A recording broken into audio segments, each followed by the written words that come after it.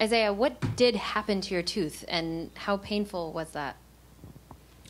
I was going for a steal, and I think it was Porter. His elbow just hit me, and it came out. I mean, I've taken 1,000 hits like that, and my tooth never came out. So, but I always say pain is temporary. We're worried about it when the time comes. You came out of the game with less teeth than you came in with. Just what went through your mind when that incident happened, and then did it bother you throughout the rest of the game? No, it just bothers me to talk. My tongue goes right through my tooth. So I've never had dental problems, so this is new. I've always had teammates that I will always clown them about their tooth being out. Now I'm one of them, so hopefully we can replace it as soon as possible.